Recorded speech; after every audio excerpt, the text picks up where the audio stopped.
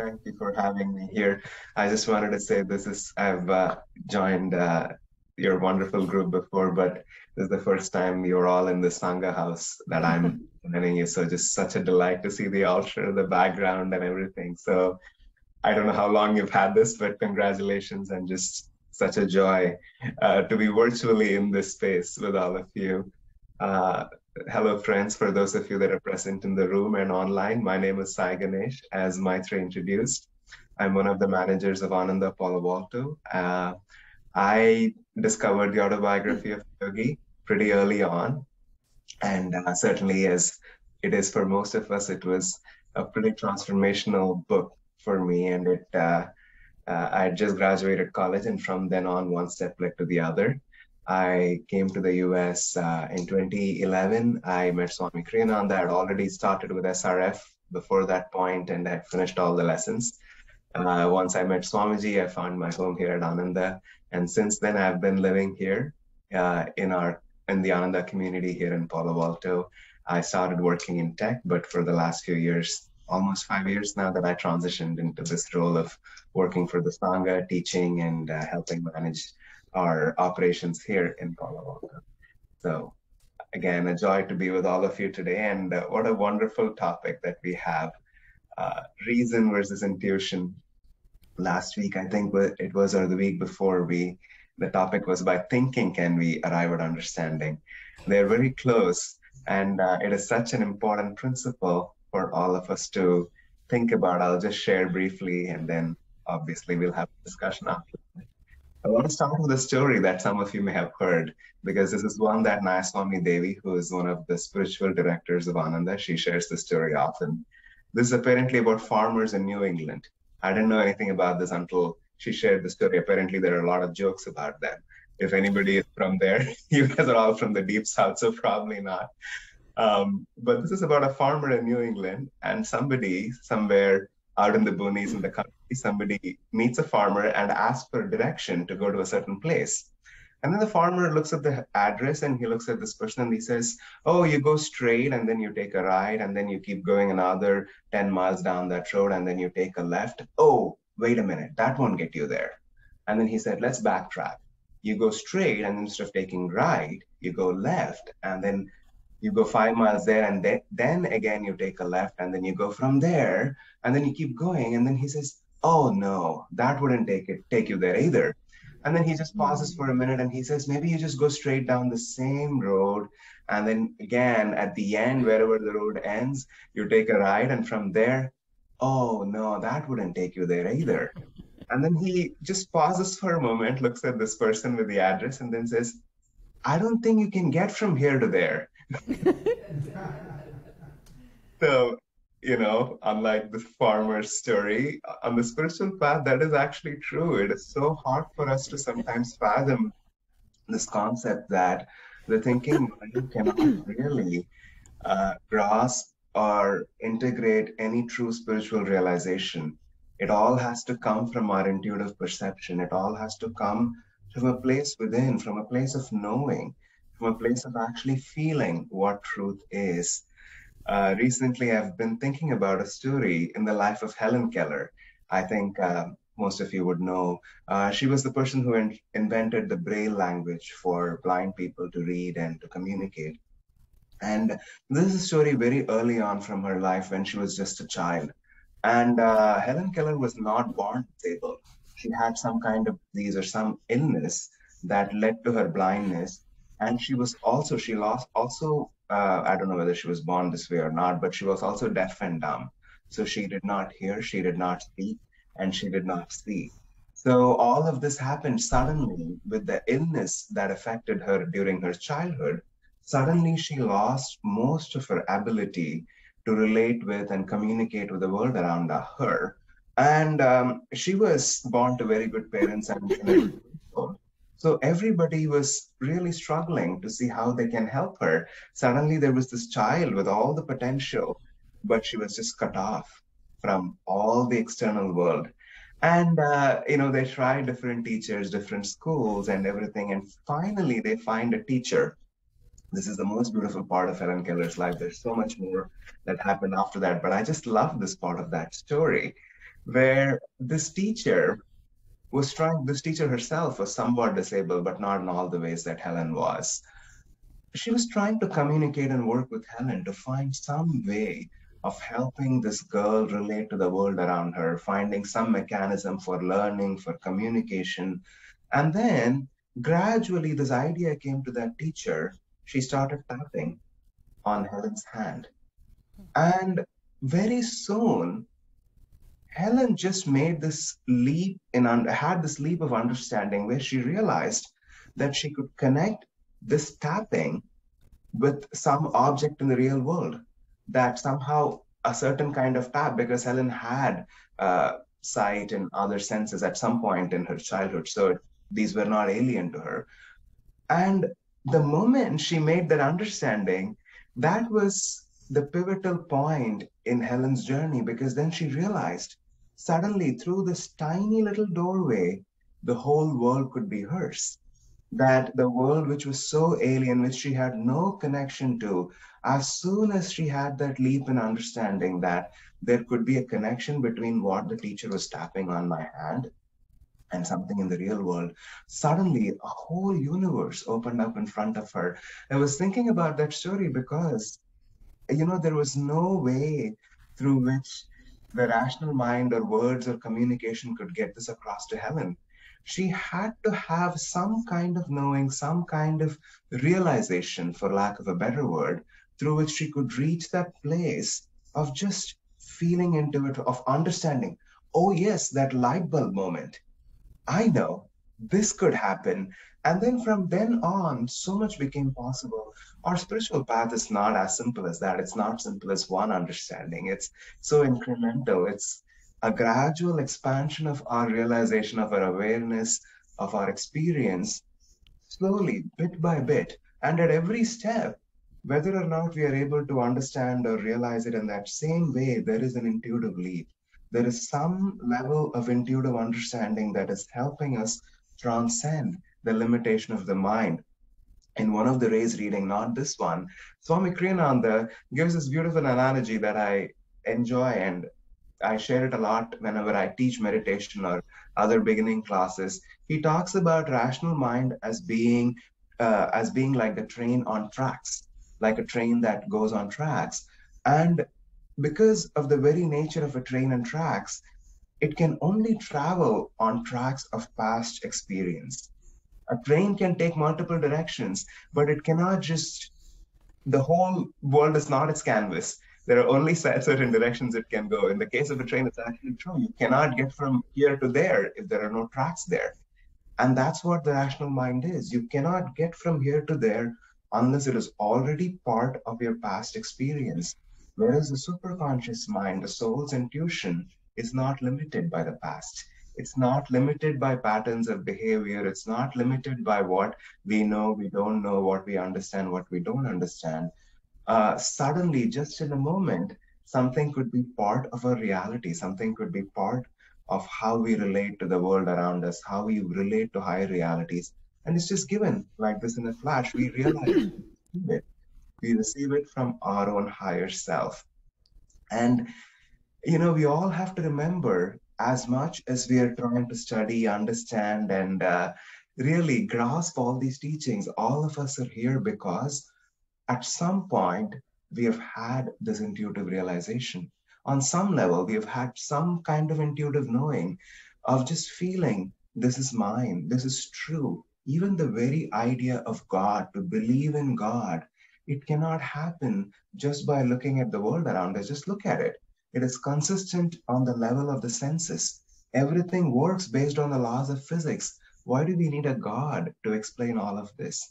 And yet we all know the love we feel, the joy we are seeking, the wisdom that we know to be ours, the clarity of soul intuition, all of this is so beyond anything that can be explained by the laws of science. And we know it all comes from a higher place, from a higher reality. And we go through that experience over and over again. That's the thread that ties us to our own spiritual source. That's what inspires us and helps us move forward in our spiritual journey. I know many years ago, somebody walked into our temple here in Palo Alto, and this person had lost I can't quite remember who it was. They had lost a very dear person in their life. Maybe it was a spouse, maybe it was a son. I don't remember. It was a few years ago. And I greeted this person and I was trying to see what I could offer. And then, I felt guided to tell her, maybe you want to come tomorrow whenever you're free during the day. I would love to meditate with you and I would love to do something called an astral ascension. Astral ascension is the ceremony that we read when a soul leaves. And it's just a way for us to find a place of resolution or just see this person in that light because they have moved on and will help us move on too. This person identified as some sort of Christian. I don't remember, or maybe she didn't share with me. I can't quite recollect right now. But she was, we had a connection and she did return back. I haven't seen her since then. This was not her path or not yet. So she came and I read the Astral Ascension. And as I was standing there, I started reading it. I realized, this person has never entered our temple. And for those of you that have even seen pictures of the Palo Alto temple, we have a pretty imposing altar. It's almost life size. The faces of the masters are bigger than life size. It's huge. And the altar goes up to about, I don't know, at least 25, 30 feet. So, because we have a temple that sees 200 people in the back and see the altar from way behind. So we have this huge imposing altar and I'm looking at this astral ascension ceremony. Then do I want to read this? I start reading Lahiri Mahashaya, Swami Shri Yukteswar Giri, Paramahansa Yogananda, and this lady is going to think I'm just nuts. This is gibberish. I mean, not nuts. She knew that I had my own spiritual affiliation, but she's going to find all of this alien. Do I want to read all of this? It was just a momentary flash. It was not something I was thinking. I just knew the answer was no, I needed to. I needed to read this exactly the way Swami wrote it. So I just started praying, Jesus Christ, Babaji Krishna, Lahiri Mahashaya, Swami Shri Yukteswar. And then I realized, even just when I finished the prayer, my rational mind was thinking, this is going to sound like gibberish to her. But she was receiving something that I couldn't deny, that it was so clear to me. She was finding solace, she was finding some peace. And I needed to remind myself there's no way she was going to find this peace through her rational mind. And she was not. She was finding it somewhere else. She was finding just in the vibration of that sanctuary of just meditators being there and all of us praying seriously and deeply to God for years. How many years has this sanctuary been there? She was finding that solace through the friendship I was offering to her. She was finding her solace in that ceremony that Swami had written, that was given to Swami from a higher place. And all these words and all these things that we try to make sense of, on the level of the rational mind, it was Greek and Latin. But on a deeper level, she was so deeply touched and moved. I was so gratified and happy when the ceremony ended. We meditated for like 3 minutes because she didn't have any experience with meditation. And, the whole thing was over in 15 minutes, but I could just feel this was so deeply meaningful. And it was such a critical step in her own healing journey, a healing that is so outside of the rational mind, that is nothing that we can really make sense of. I'm reminded right now of a story that Asha shared many years ago. A mother brought her daughter to our temple and she was very drawn and she kept bringing her daughter over and over again to the temple. And then this mother, a few months into it, shared a story with Asha. Her daughter was speaking with one of her friends. And apparently this mother is on the lookout for her community, her church, and she was trying out different, universal temple places that she could go to. And this girl was telling her friend, her mother overheard it, we go to a new temple now. We follow Parmesan Yugoslavia.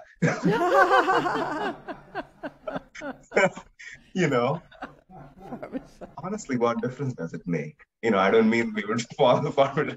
The names we use, the image, the name, the books we read, all of these are in a way a doorway into something that we cannot understand, that we have to feel into. They all carry the vibration, not of themselves, of something that was behind, of this great avatar, this great light that descended in this particular form.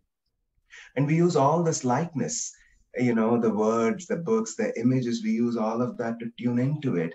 But ultimately, we are not tuning into the word. We are not tuning into the pages of the book. We are not tuning into simply the image or a picture, but what was behind it. We are tuning into the living vibration of a great master who is guiding all of our lives. And that is not something that can be explained with the mind. That is not something that is in enough of itself, something we can grasp through the senses. It is something we have to feel. And all of us are here because we have felt it at some point. We have felt that there's some answer that I'm seeking that can perhaps be found in this vibration, that this is what will help me right now in my life. And the more we return to that place of intuitive knowing, to that place of soul intuition, the more we get closer. The more we become aware, the more we feel that connection with that higher source. We are less confused. We are less confused. And when we need that solace, when we need that healing, when we are looking for that peace, we find those answers a little more easily because that presence is always there guiding us. There's a beautiful line from the book God Alone. I'll end with this, written by Gyanamata. This is a book of letters of counsel that she wrote to people.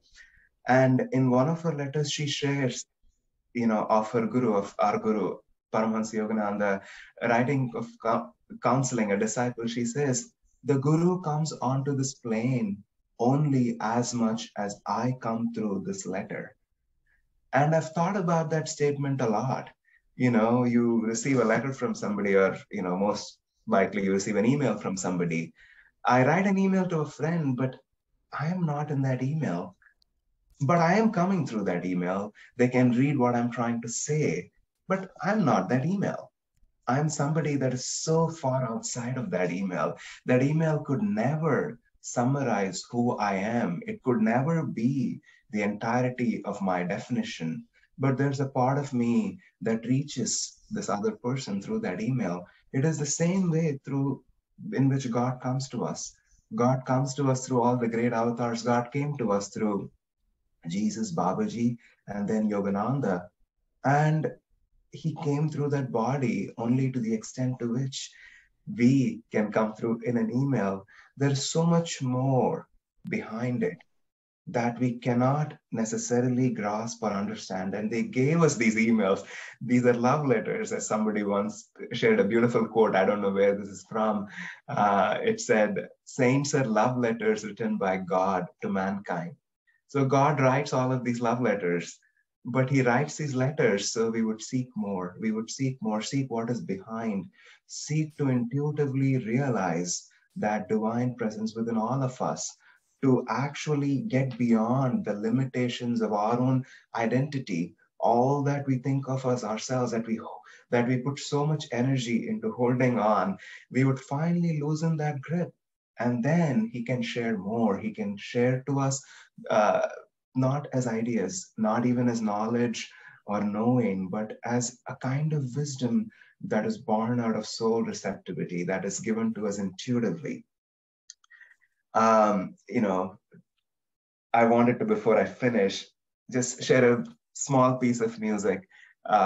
Swami's music carries so much more power than any words of wisdom or anything that any of us can share. And we all have the pleasure of chanting. And Maitri is such a beautiful chanter. I was tuning into some of the chants I was hearing for the first time, which was so uplifting. Just a small song that I wanted to share of Swami's before we finish. It's one of my favorite songs that I like to sing. This is called Mother of Us All.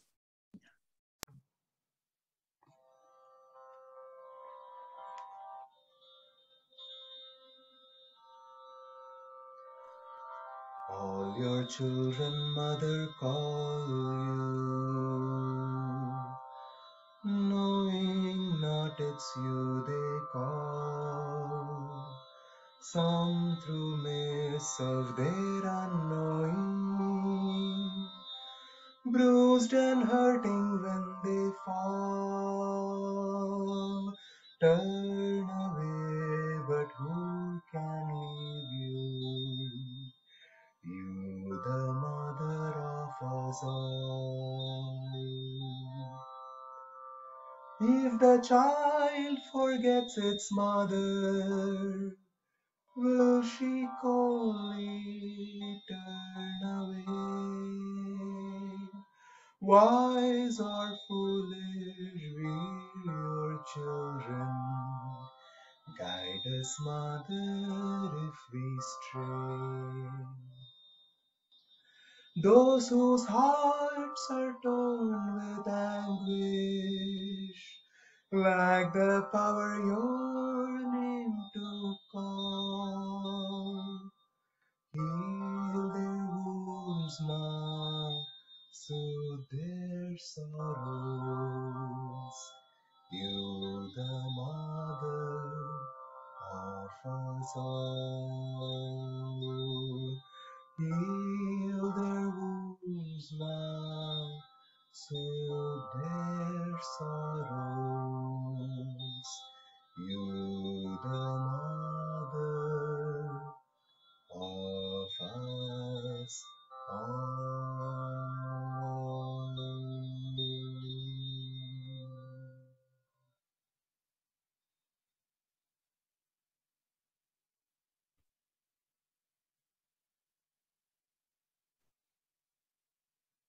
Thank you so much, Saiganesh. You have a beautiful voice and a beautiful instrument of Divine Mother and Swami's music too. So it's always a joy to have you share in that way. And thank you for your talk as well.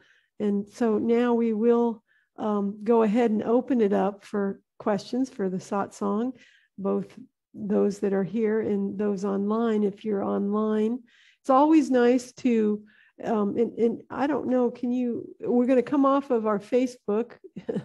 Hopefully we were on Facebook.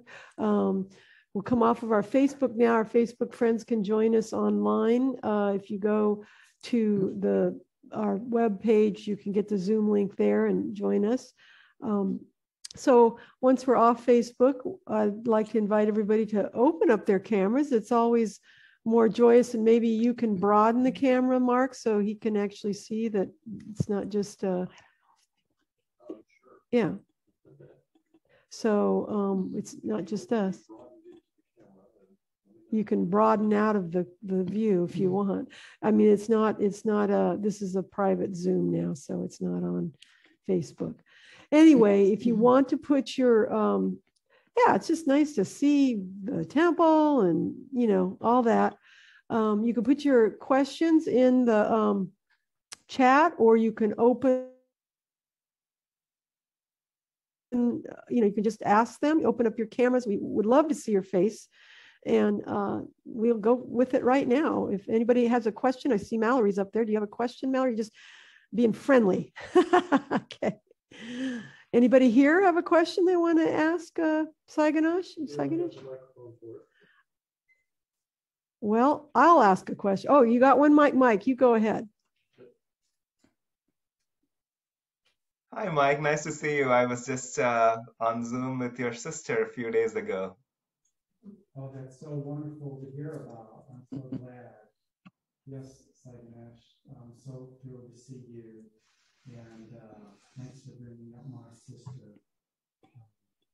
Yeah, her husband's helping her right now, Scott. And I guess my question was, is it possible that the inner life literally adjusts the outer world? I think it is. I guess that's sort of a big question.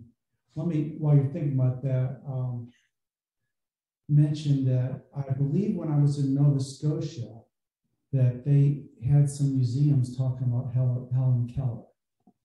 So maybe she's from there. I'm going to look that up. But it seems like a lot of the work on helping deaf people happened there in Nova Scotia. It's a very beautiful place. I got to visit on a cruise after we went to Prince Edward Island, where Anne of Green Gables, they've got the house there, and they talk about the wonderful author. So just just some beauty I wanted to bring up about Northeast Canada and what it has to offer us. And then this deep question that as we, the let's just say the burdens of the world or whatever, maybe helps incline us to go inward. And is it not possible that this inward search somehow goes so far inward that the outer becomes inside of it, and it actually transforms the outer world for us? I think I understood your question. I'm going to share a personal experience, and if I'm not getting it, you can reiterate it to me. It's not. It's perhaps true to many of our personal experiences. I'm just sharing it as my story. When I first read the autobiography of a yogi, it was just a gift from Divine Mother. There's no other way to say it. I just had this flash of realization that this is my guru, this is my path, and this is what I needed to do. And and I started taking mail order lessons from SRF. I was living back in India at that time, so it was called YSS then. And I started meditating. I started doing. I had never met another disciple of Master for the first 2.5 years of my spiritual life. I was just, the lessons and the book were all I had, and I used to do that very religiously. And this is the fun part I wanted to share. I used to meditate in the mornings. I used to meditate for 25 minutes. After, not in the beginning, maybe after 6 or 7 months of practicing what was in the lessons. And I used to go work out in the mornings, and then I had to go to work. I had to make breakfast. Everything was so tightly. It was like a jigsaw puzzle. I'm sure many of you can relate to this. Just my commute, I just could carve out 25 minutes, 8 a.m. to 8:25 a.m. every morning when I could meditate. And it went on for a long time, even after I came to the US. I was so deeply convinced that I didn't have 1 minute more. And this was the maximum amount of time that I had in order to meditate. But I was also very sincere. I was trying to grow deeper on the path. And I'd finished all the lessons. I was communicating with the SRF monk in order to get approved for Kriya. And he was telling me that I needed to meditate more. And I was thinking to myself, I'm not against meditating more. I really just don't have time. I just don't have 30 minutes. I have 25 minutes and not a minute more. And, you know, there's no there's not much to that story except that I came here to Palo Alto, 4 or 5 years later. I had, before I was taking Kriya, or I had taken Kriya at that point, somewhere in there, my life was the same, all the pieces were the same. But I just realized, woke up one morning and realized that I actually meditate more than an hour, certainly more than an hour every morning, sometimes even 1.5 hours. But it's just like, what happened? Because for so long, that was sort of the biggest obstacle in my spiritual life, because I was convinced that I didn't have more than 25 minutes. I never consciously thought about it. I never actually rearranged pieces of my life. I think they just rearranged themselves, somewhere in there, without even me knowing, that made it possible. I don't know if that's what you're asking, but what I wanted to say is, I think the more we grow, we actually realize the inner and the outer life are just reflections of each other. The karma that we are carrying, the lessons that we are working on, are constantly reflecting in all the outer circumstances we have.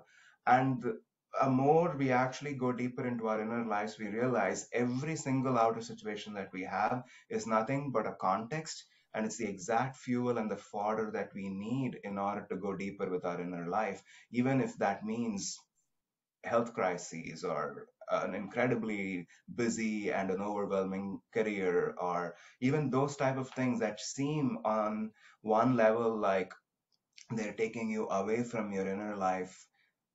When we are able to tune in and feel that connection with God and Guru inside, we realize that that is actually the exact backdrop I need in order to go deep and make spiritual progress. So in a way, they're always reflecting each other.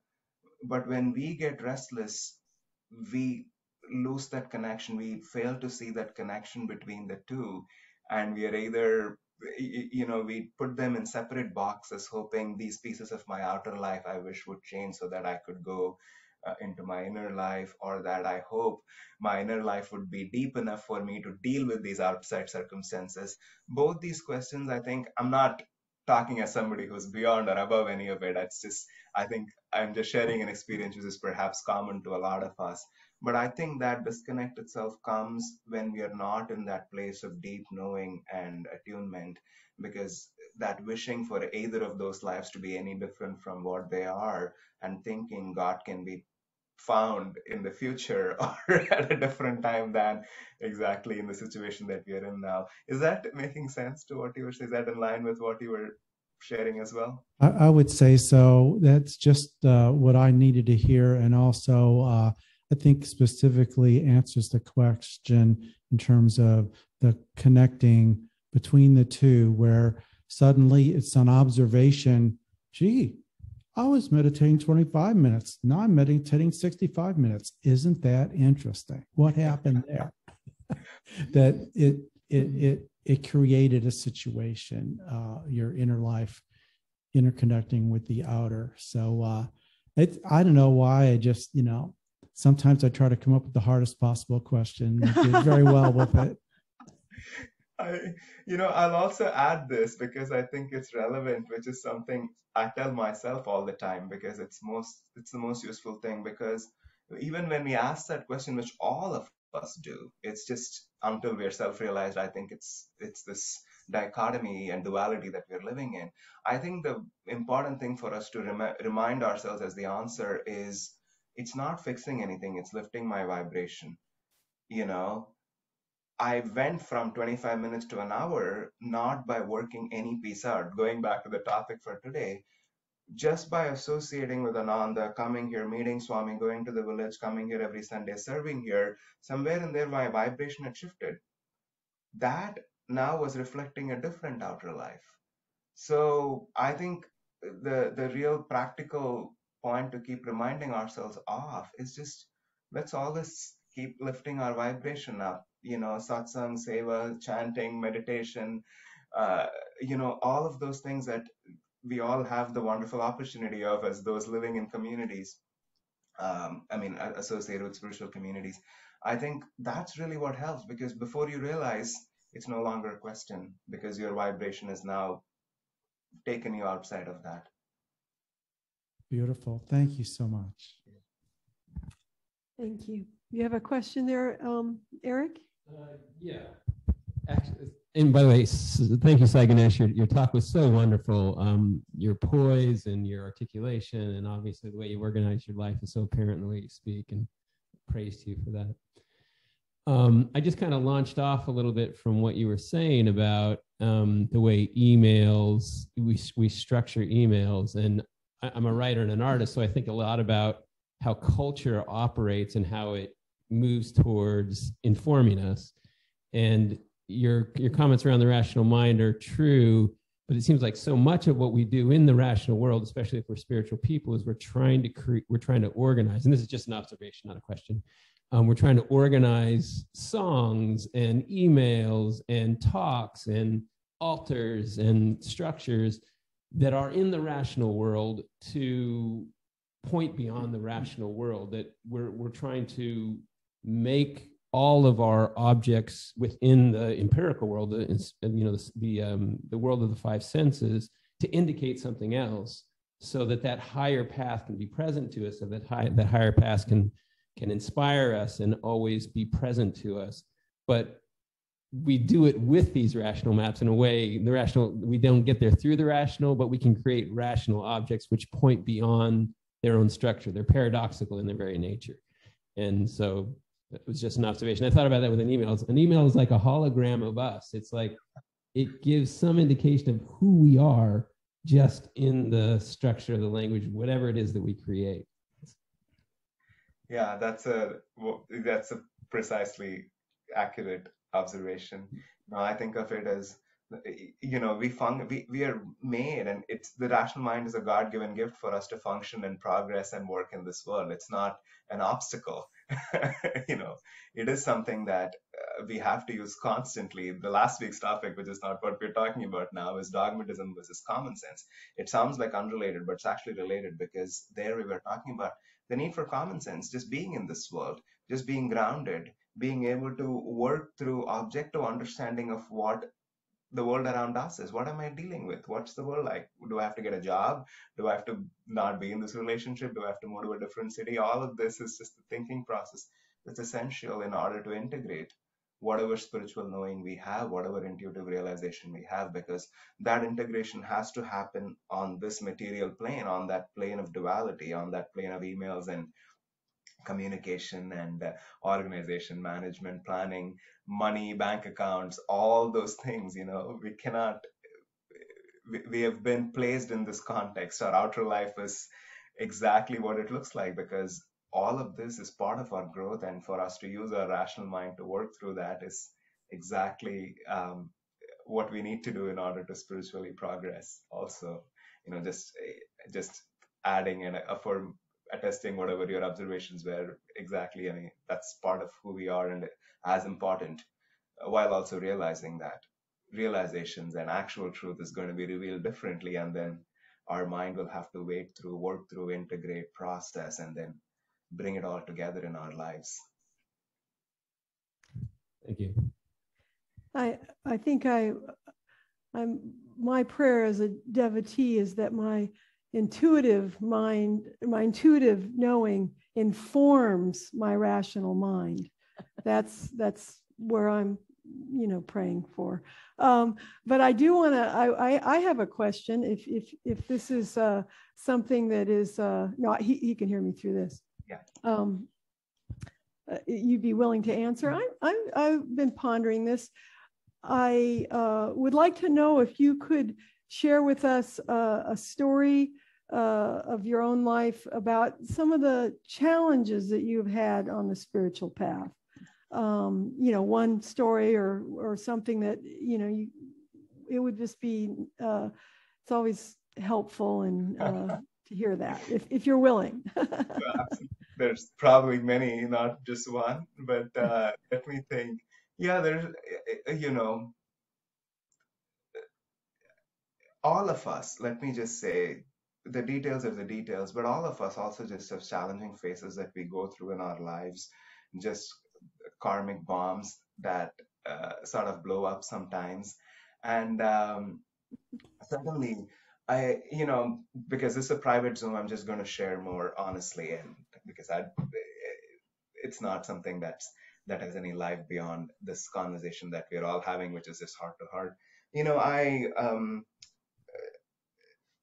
just when I decided to move out of my corporate career, and it was a decision that was well pondered upon, and I really wanted it. There's no doubt about that. There was just no looking back. But then, and I had worked through it in for many months, just like, how am I going to make it work in terms of income? What is my life going to look like? Just all those different pieces that you can just imagine. But then when I was actually there, when I was trying to make things work, I just realized that a lot of my own, I had not integrated my aspirations fully into my inner reality. That's perhaps the right way to say it, because I just started feeling like, am I really sure? Am I really sure? I feel like I'm missing that. I'm missing this. I'm missing that, and maybe I'm missing this bit of financial freedom. I'm missing this field of just not feeling like I have a real place in the world. Whatever that is.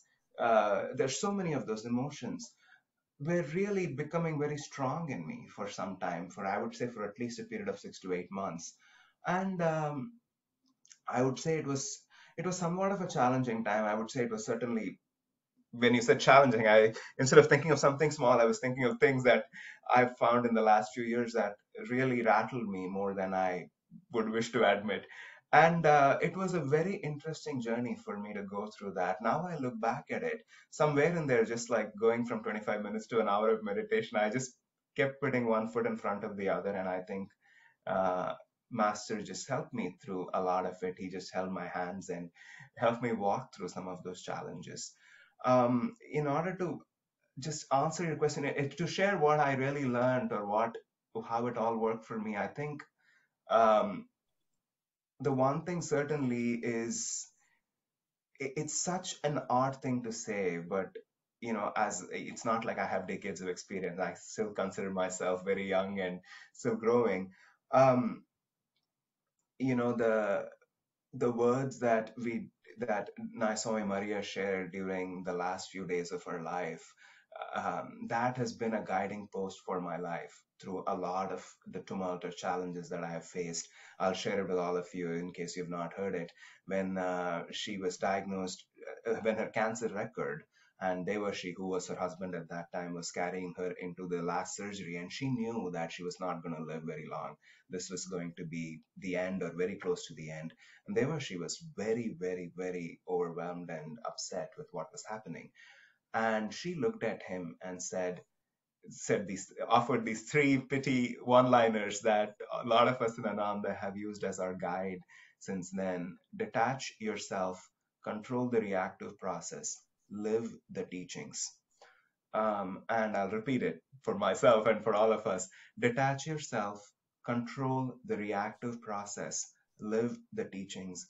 What I've noticed is when I'm going through challenging phases, and I think this is probably what's universally applicable, even quite apart from my circumstance or situation, I think there's a lot of ways in which Satan enters each one of us. There's certainly a strong way of negativity. In some people it is self-criticism. In some people it's negativity towards others. In some people it's just a tendency for depression and sadness. Each one of us takes on our own individual color of what that negative vibration is. I think as we are going through and we are holding tight to master, that's the first thing. Hold on to that thread of intuitive understanding that we have had. Go back to the time when you first read the A-Wife and when you first had a spiritual experience on this path that is still that convinced you, that gave you faith. Stand on that bedrock of faith and hold to that thread. And also on a day-to-day basis, as we go through, as we communicate with others, as we in our own self-talk, just use these three statements as a guidance. I wish, they always say, what would you tell your 10-year-old self? Or, those kind of hypothetical exercises. I think as I grow and mature more, I think I try to practice that. Not that I'm done with challenges or I'm completely in a place of perfect self-transcendence. But, even when you're going through a tumultuous inner reality, I think I'd like to remind myself so that, you know, I'm not creating more karma. That's the only way to put it. As I'm going through this challenging situation, just because I am upset today, I'm not just saying something mean to my spouse or to my coworker that has created another ripple of karma that I need to come back and resolve later. So yes, look at this as something you're going through. And I'll just add one more line because I'm just very fond of this one too. When the great teacher Amrit Desai, he was a big yoga figure in the US before my times, maybe in the 70s or 80s or something. And he had a great work, and there were a lot of allegations, and he had slipped, and there were some things that he did that he was not proud of.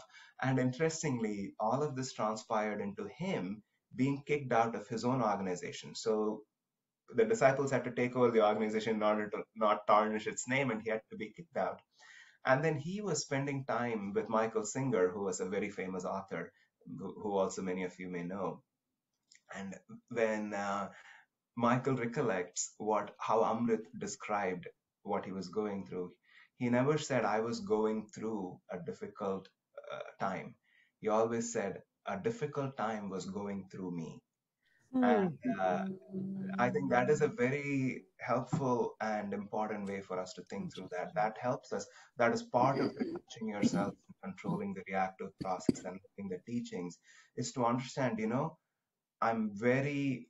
this is not how I would have wanted things to go. This is not a health condition that I invited to myself. This is not what I wanted to happen to this friend or to this dear one. And it is a difficult time, but I'm not going through a difficult time. A difficult time is going through me. I don't change. I am the same before and after.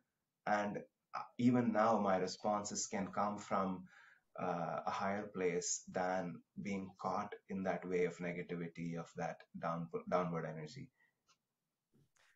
Oh, such heartfelt wisdom intuitively flowing through you. Thank you so much. We learn so much from each other in these satsangs, and that was very that touched me deeply, and I think it touched a few other people deeply as well. That's just beautiful. Thank you for sharing with us. Do you have a question?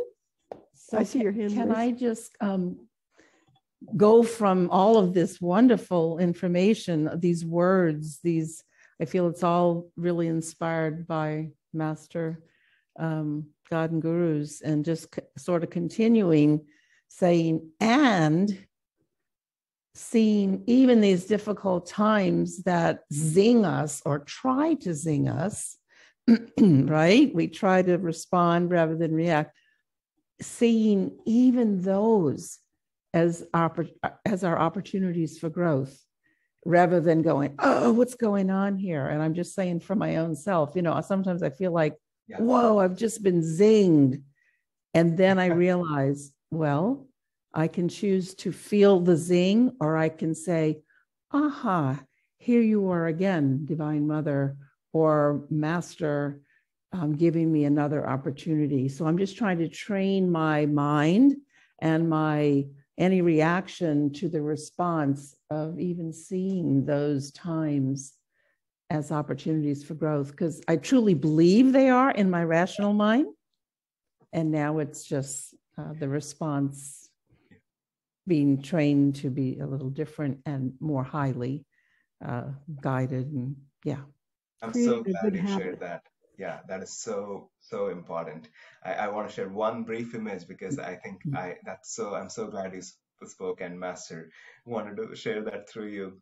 When the great speaker Ramdas was no longer living, Richard Alpert, and there's this documentary called Fierce Grace. It's a very famous documentary. It was done during the first few years when he had had a stroke.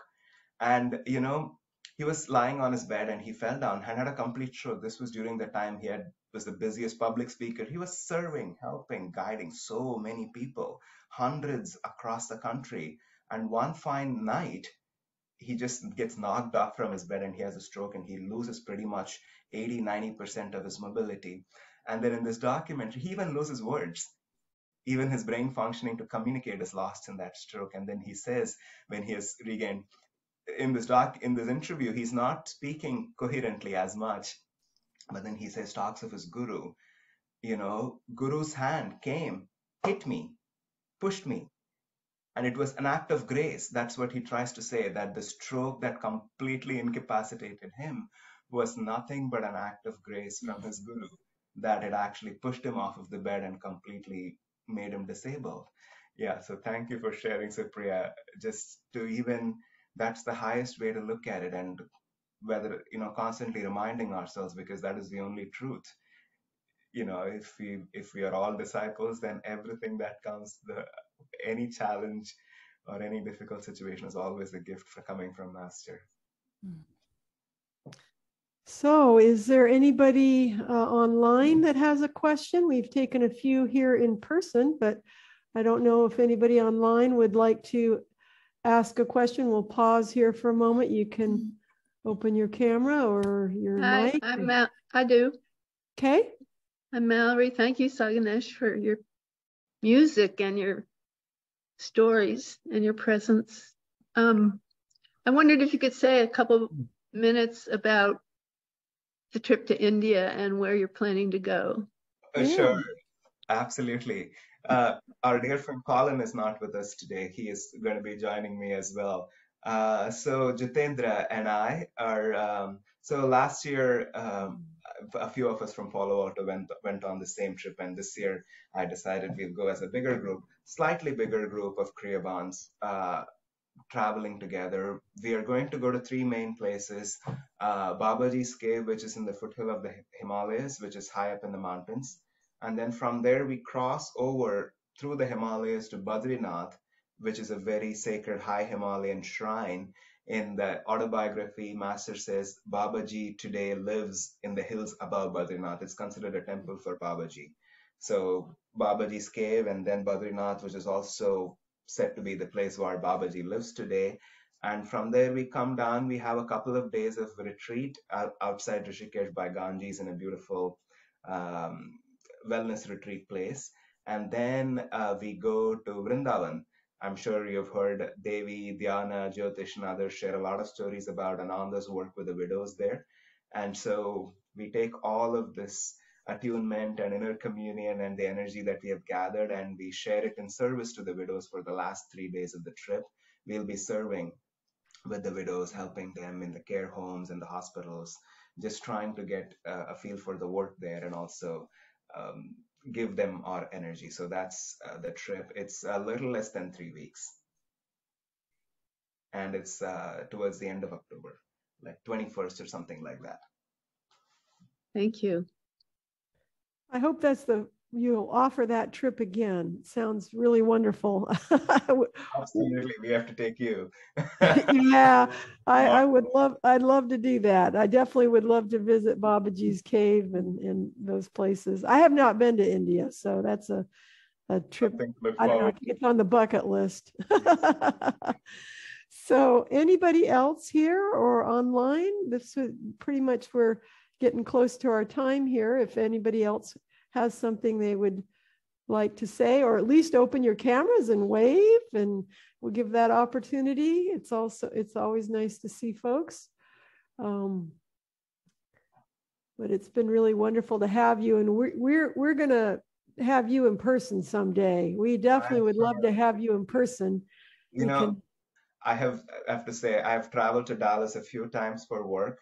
So Dallas has to, it sounds funny to say it. I was going to say, they'll have to redeem its image. I'm sure I'm going to have such a wonderful time with all of you, because it's not like, I mean, I had a perfectly fine time, but I was driving around Dallas a few times. It was like 8-9 years ago. I used to travel a lot for work. And, I used to drive around and thinking, wow, this place is so large and so barren and it's boring. But now. It's going to be so much fun when I come see all of you, because it won't be boring at all. It's going to be full of light and joy. You're definitely going to have to come now after those remarks. I look forward to that. Mark, did you have something you wanted to say? No, I just wanted to show my face mostly. Oh. But anyway, I did. But I will say that I thank you very much for what you said about transitioning out of the corporate world and the difficulty and how it took some time, and you had to be really clear on what it was you really wanted, and that's what I took from it.